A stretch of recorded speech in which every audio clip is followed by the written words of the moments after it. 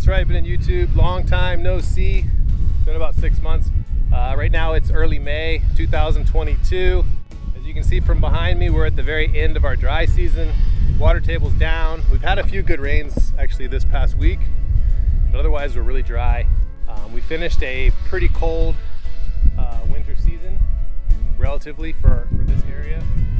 And I'm back here on this project. The last video that I did was the installation back in November. We're here, it's in May, about 6 months later. And I'm gonna show you the update, and I think you're gonna like what you see.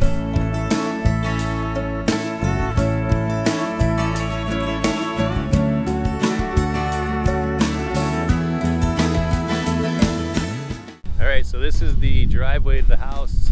And if you remember, we had concentric rings, which was the pattern of the agroforestry system. So here's one of the outer rings. There's another ring, there's another ring. Same thing over here, ring. Basically arcs or arches. They're all parallel. They're equal distance apart. Each line is 30 feet apart, and there's various fruit trees in here, which I explained in a previous video. But one of the things that I'm really excited about, first of all, is how quickly things are growing. Here we've got guavas, we've got pigeon pea, cassava, carimbia, pigeon pea, banana. Everything's growing really well. There's jack bean in there, and we're actually putting more seeds in because there's a few spots where we've noticed the original cover crop species have already died back, mostly because of the winter season. There's an ice cream bean tree coming up in there. What I'm really impressed with here is the fact that everything just cruised through this cold weather. So for those of you that don't live in Florida or Southwest Florida, maybe you didn't notice, but we had some of the coldest weather this winter that we've had in about a decade. My farm, I think we got down just below freezing, but just a little bit inland. And down here, they were into the upper 20s, and some places they're even into the mid 20s. But that didn't seem to stop anybody here. Here we've got baby mango trees, we've got bananas, we've got baby mangoes. You'll see there's a pattern here. Banana, baby mango, banana. And this stuff cruised right through some relatively cold weather. And there's a few reasons for that. The first reason is the windbreak that we put up. The windbreak is going on 2 years old now. The north side, which is the most important side for windbreak effect, is about 20 feet tall. It still has some room to grow. It should top out around 40 feet. It's that sea breeze bamboo. That was a really important element to this design because it does buffer those colder winds that come from the north when we have the cold fronts. On the other side of the bamboo is just a big open field.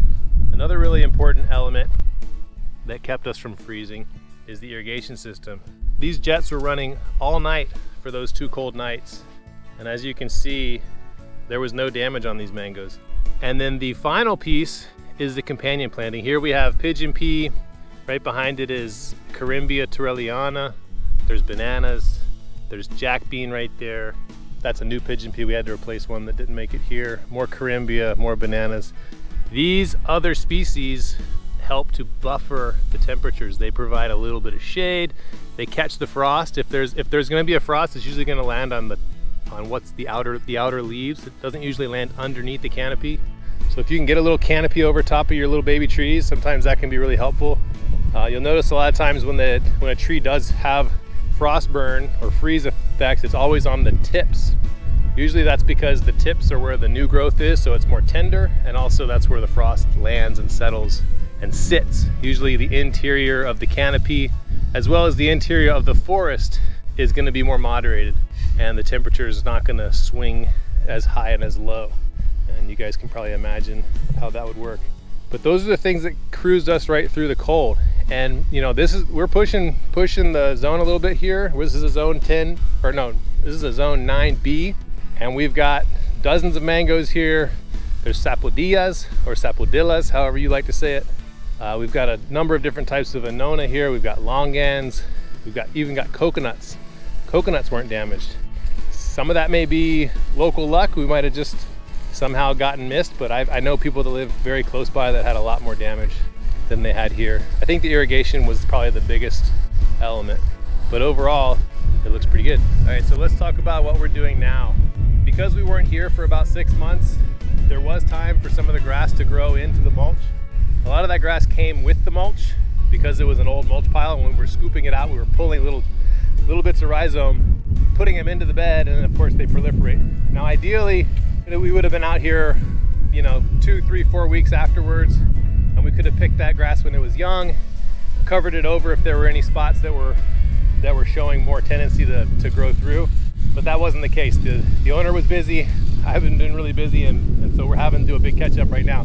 So what we're doing now is pulling that grass out, laying it out into the edges, and then we're actually collecting grass from the pasture on the other side of the windbreak to suppress what's here. Let me show you that. So when we came here last week for the follow-up consultation, we saw the grass that was growing in the beds, and the first thing I thought was, hey, what if we use some of this here hay?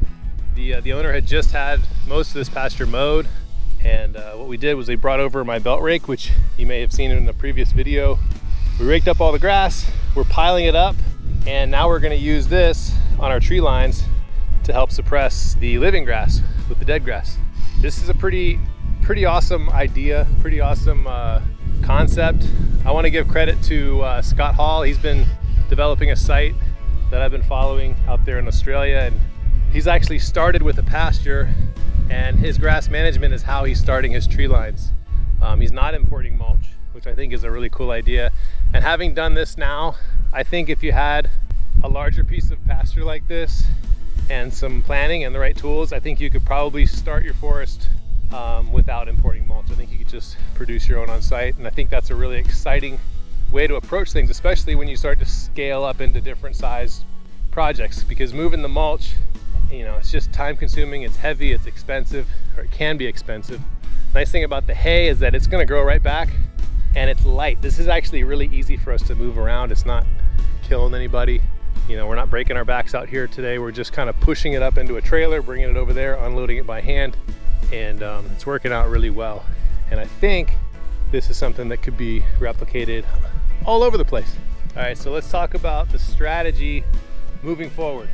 We're about that close to the rainy season, and the grass is gonna just start pumping. Really, everything's gonna start pumping, if it isn't already.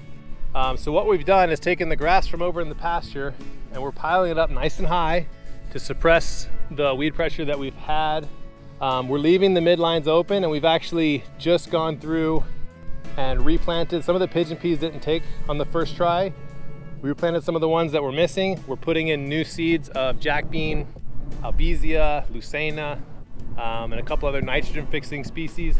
All of them being put in as a service species. What we're trying to do is fill that line all the way up, and then, as Scott likes to say, and I like to copy people that have good ideas, we manage by pruning. So once everything comes up, then we have all these options. We can cut things out that are in the way. We can preferentially prune to create a stratification, and also to favor the species that we're trying to encourage to grow long term.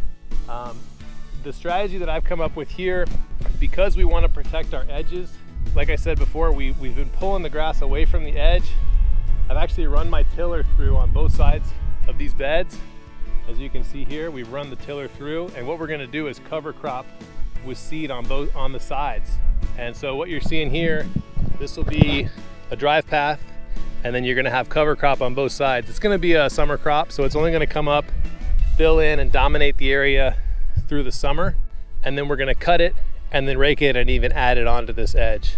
And so what we're trying to do is dominate and shade out this rhizobial grass that's trying to run through all this area. We'll see how that goes. I think the grass is going to be pretty aggressive, but we have a pretty never-ending supply of this hay, and we're going to do our best to go ahead and shade it out before the rainy season hits here. So as you can see, we're about 2/3 of the way done putting this grass down. We still got a little bit ways to go, but I just wanted to give you guys an update on where we're at and bring you along on this journey. We've got other projects going on, but I wanted to make sure we at least documented this one because I already had a before video of it, so you can see it. And we'll try to get some more updates as we move forward. If you guys liked the video, make sure to give it a thumbs up and subscribe for more, and we'll see you next time.